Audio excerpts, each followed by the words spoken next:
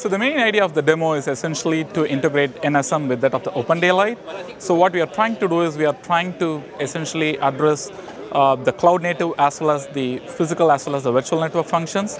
And cloud native is being handled by the network service mesh, and then the physical network function as well as the virtual network function are managed by OpenDaylight. This particular diagram shows about the integration points. In order to manage some of the non-network service mesh entities, we have what we call as the extensible network service mesh. We call it as ENSM. We leverage that particular design pattern to get OpenDaylight integrated. So what we have done is we have developed a proxy which would essentially be used in order to integrate both NSM as well as OpenDaylight. Here we are talking about the Leap architecture. As you have seen in this diagram, we have OpenDaylight, and then using JSON RPC, we are essentially exposing or making it to manage any applications or any network functions. And now one of the network function or one of the component would essentially be the NSM as a whole.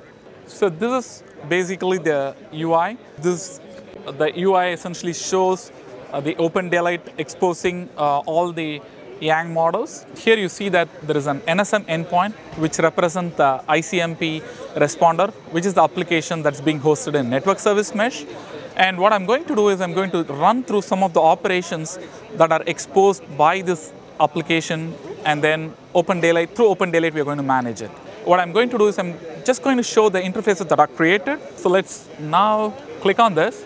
So what I'm going to do is I'm just giving an empty parameter and then invoking the function, which is the network function, and then here you go.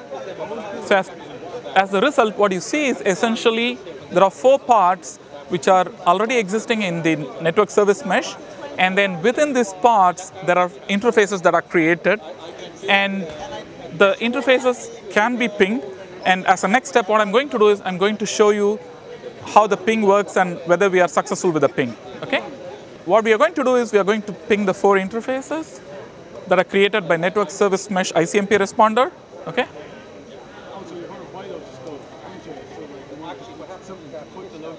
So the operation is going all the way from OpenDaylight into that of network service mesh. Okay, here you see that I'm seeing this. The 4 interfaces are being pinged and the results are success. It also shows the number of packets that were sent as well as the round trip time. Okay?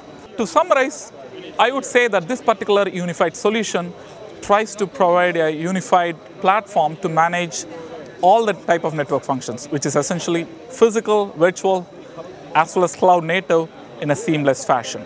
Okay?